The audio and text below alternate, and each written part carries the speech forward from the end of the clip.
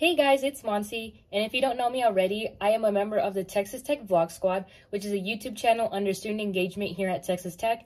And in today's video, we are going to be answering what to expect for spring versus fall semester for first-year students here at Texas Tech.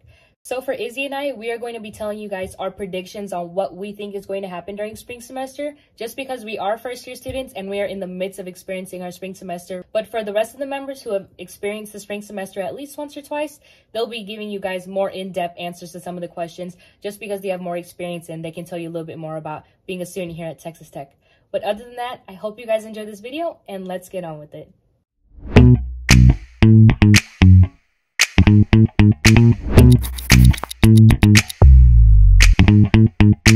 So the first question is, in your opinion, what's the biggest difference between spring and fall semester? I think my biggest difference is going to be that spring semester is going to be done at a much faster pace than fall semester. And I only think that just because fall semester was a big transition for me. Whereas on the spring semester right now, we've already completed 2.5 weeks of class and it doesn't even feel like it. It feels like I've only had classes for a few days. So I definitely think one of the biggest differences is that spring semester is going to fly by much faster than the fall semester. Hey Red Raiders, my name is Izzy. I'm part of the vlog squad from student engagement, and the main difference for me was that when I got here to the spring semester, I actually already knew people and I knew campus. So in my fall semester, I'm personally someone who's not great at navigation at all. I relied a lot on Google Maps. I still use Google Maps to find buildings that I haven't had classes in it yet, but I use Google Maps a lot less. I have a way better geographical sense when it comes to campus. And I also already made friends here. I was already texting with my friends like, hey guys, you wanna have lunch? You wanna have dinner? And it made me feel so happy to meet them again. Hey Red Raiders! Okay, so I think that the biggest difference between spring and fall semesters is the content for your classes sometimes gets harder just because you could be taking the second part of a course. And then also the weather. I mean, that's pretty much the main thing. In the fall, it's warmer, and then in the spring, it's colder. I would say personally, the biggest difference that I see is that things are usually kind of more slow in the spring semester, and especially freshman year. You don't have to worry about moving in, registering, orientation. You're already a student, so it's kind of easier going into your spring semester than going into your fall semester. For me, the biggest difference between spring and fall semester is that I feel like the fall goes by super quickly. It's just boom, boom, boom, boom. And then when you get to the spring, everything kind of slows down. You're in a routine, you know what you're doing. You've already got a semester under your belt. So the spring semester is nice and slow, but in a good way. And then the weather is also totally different this spring semester. You have your snowy days, your rainy days, your windy days, your sunny days. We're gonna hit all the seasons in the spring semester. So it's a lot different than the fall when it comes to weather. And it just kind of slows down and it's nice and peaceful. The second question is, what's easier about the spring? I think one of the easier things about the spring semester is that I feel a little bit more prepared, at least in terms of balancing my academic and my social life, just because I can rely on my experience from the fall semester. And especially coming back from summer break, I know how to pull away from, I guess, being relaxed at home to getting in that grind mode and just focusing on what I need to focus on. So I definitely think that's going to be easier about the spring, is having experience from the fall, being academically driven, but also having a good time outside of school. I think that experience being not too long ago is definitely going to make the spring semester a lot easier. What's easier for me this spring semester is that I already have a group of close friends that I got on the fall semester. So when I got to campus, I already had this group that I knew that I could really count on. And already knowing people in it made me feel so much more secure. I think it's easier because typically you have an idea where most things are already, so you have an easier time getting around. And you might have already developed your study spots and where you like to eat on campus. You might have learned how to use the bus system, so kind of know your way around. I think it's a lot easier to create a routine in the spring semester because you only have that 1 month break. It's Christmas, it's holidays, all that fun stuff, and then you go back into school, compared to when you have the whole summer to do all kinds of things and then you go back into school. So I think it's a lot easier to get into that routine again, get ready for school again, and just be ready for school because you already have that one fall semester under your belt. So that's a lot easier for me in the spring. It's just getting a routine and getting a schedule. It's much easier in the spring than it is compared to the fall. The third question is, what's harder about the spring? So on a personal note, I think that coming back from winter break after seeing my family and transitioning from being used to being in their presence versus being far away from them is going to be one of the harder things about spring. But on another note, I also think that the spring semester also is going to be more academically challenging than the fall, just because your classes build up on top of each other. And since this is my second semester ever of college, it's already building up rigor. So I think that one of the harder things is definitely being away from family after seeing them for an entire month and having a little bit more challenging classes. One thing I do believe is going to be harder is the weather.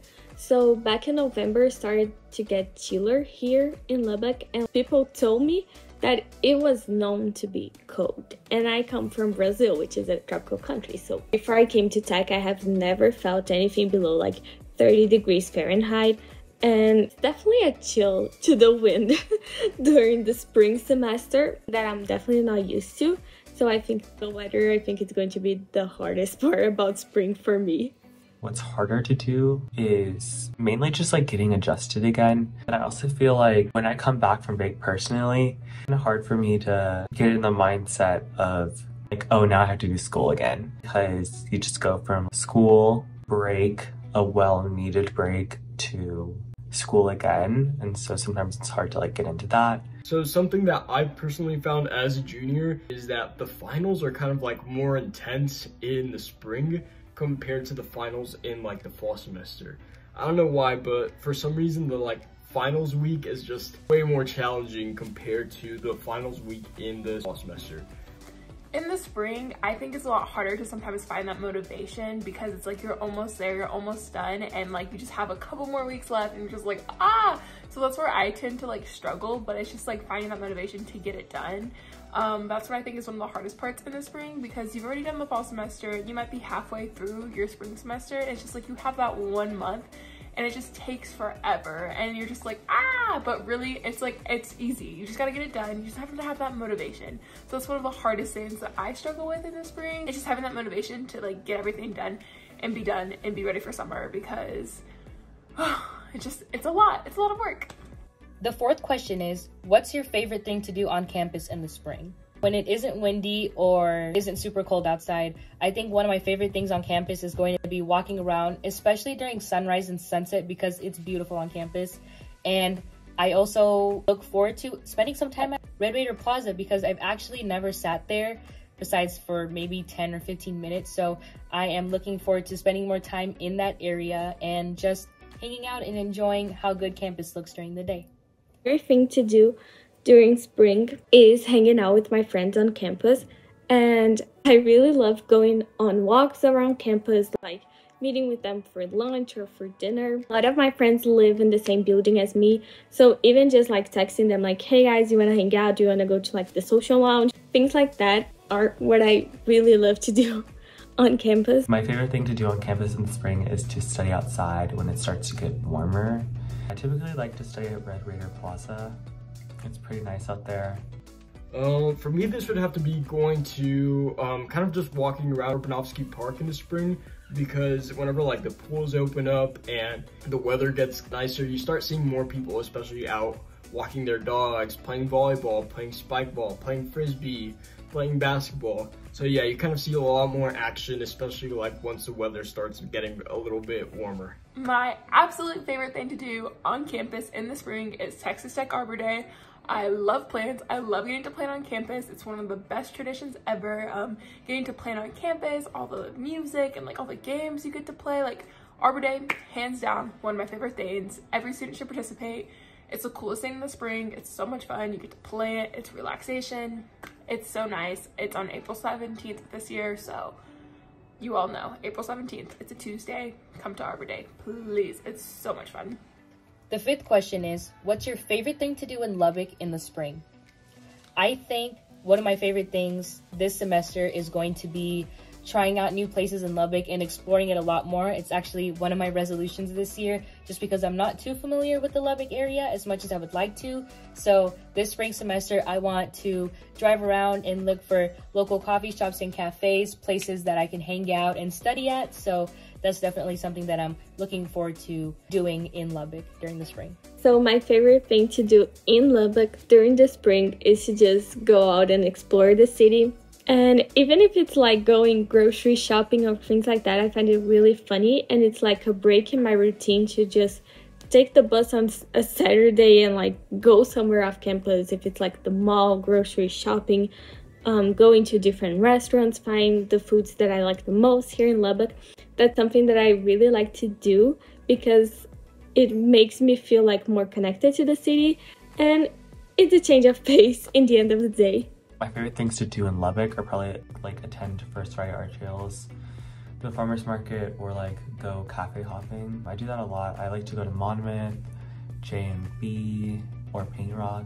One of my favorite things to do around Lubbock is going to Palo Duro, especially like in the spring, since the weather kind of gets a bit nicer. I definitely recommend checking out Palo Duro if you haven't. It's a great place. You can go camping, you can go hiking, you could go like sightseeing.